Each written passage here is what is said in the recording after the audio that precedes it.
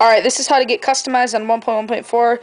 As you can see in the beginning of the video, I was just adding a source. You need to add that one. It's repo.ispazio.net, and that's only needed if you have 1.1.4, and should be iSpazio's official.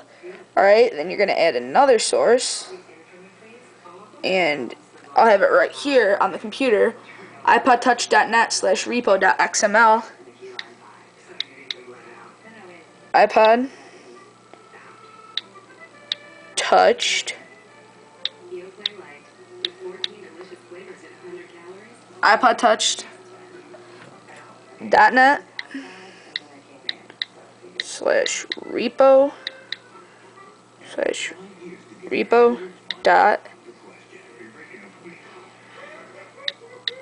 XML. Okay, I'm just gonna add it. There's its adding. It should fix that error XNL to XML, and if it doesn't, then I'll just show you guys and do it later. So if you have 1.1.4, what you're going to do is go into iSpazio's apps, I'm pretty sure, and you're going to download the 1.1.4 compatibility patch. And I'll show you how to do that in a second. That'll downgrade you to 1.1.3, still with all your features of the 1.1.4. And 1.1.4 is just so you can't pretty much do this. Okay, I've added both sources. I think it should fix the XML. Okay, there we go. Let's see if it did. Yep, it did. Alright, and should be under iPod Touch source. Where is it? Oh, it did keep the XNL.